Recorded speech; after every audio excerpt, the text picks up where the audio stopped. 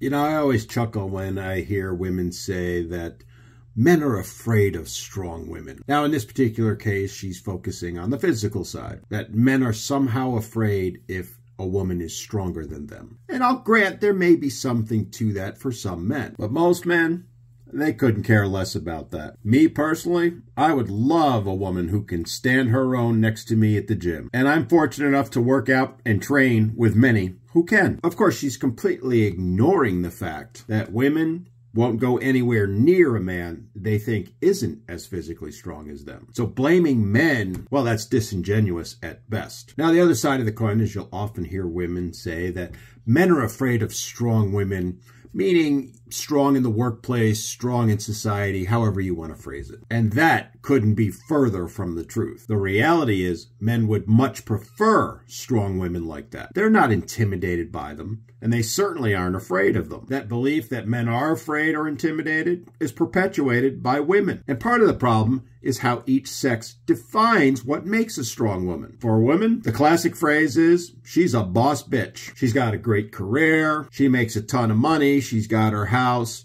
They think that intimidates men. The boss part doesn't. You see, women think screaming and yelling, putting men down, that's what makes them strong. That's what makes them a boss. No, what it makes you is a bitch. That is how men see it. You can be a strong woman. You should be a strong woman. That is what will attract a strong man. But being a bitch doesn't make you strong. And nothing will repel a man faster than being a bitch. You see, men define a strong woman as someone who's going to be their partner, their equal, who's going to stand side by side with them, support them, and he support her. But women don't see it that way. Women see it as the woman dominating the man, because then and only then can she be a boss bitch, which leads to the videos like this. You see, those type of women, they demean men. They look down on men. They call them all sorts of names.